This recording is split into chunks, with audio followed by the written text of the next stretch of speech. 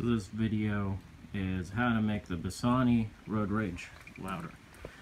So this is the standard baffle that came in it. I removed it, took out the wrapping. This is way too quiet, but then I ended up losing some low end power. So to get that back, I ended up calling the guy there at Bassani. He recommended to actually use the quiet baffle. Turns out if you take the quiet baffle and remove all the wrapping on it, just has extra wrapping, that's what makes it quieter, but you keep a lot of the low end because the inner diameter is narrower. So instead of buying one of those, I decided to go with a Big City Thunder baffle. This is the monster baffle. I put this in one of my bikes on the Vance & Hines. It creates a low roar, so we'll see what it does in this pipe.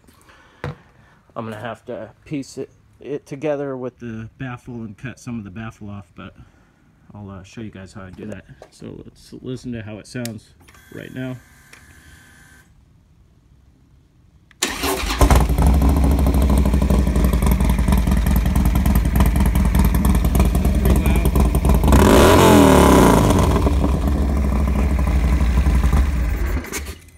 This also isn't a standard, this is a 2016 Dyna Lowrider S, but it has stage 4 117 in it. But let's try to get some of that low end back. So after a lot of trying different stuff with the baffles, cutting it, putting it in different spots, I actually had two of them. I put one right here and I put one right here. This thing had so much back pressure going to it, it tore the baffle out right out of where I put a hole in the pre-existing baffle. What I did is I just basically cut it all off except for that end cap right there, which actually keeps a lot of the performance in there. Before I did that, I just had the baffle itself, the Thunder Monster, in there, and it was just obnoxiously loud. It was like, I'm an asshole loud, you know, like, it was just way too ridiculous. So I changed it. Now it's just got one that's right in here, and it still had so much back pressure to it.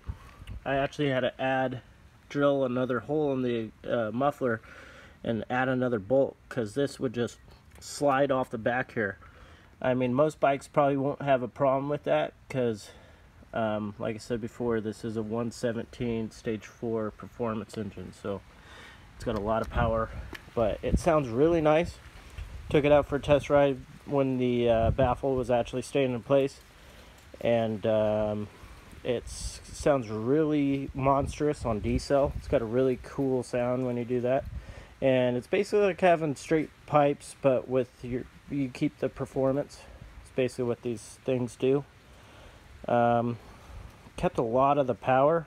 I mean, first ride I took off, it was a little bit on dirt, so I was doing lane splitting to the front of the light, and then it, you know, did burnout, and then I hit one in the second gear, and then it did a wheelie without loading up the clutch. So it doesn't normally do that, but this thing's got a lot of power. Let's check it out.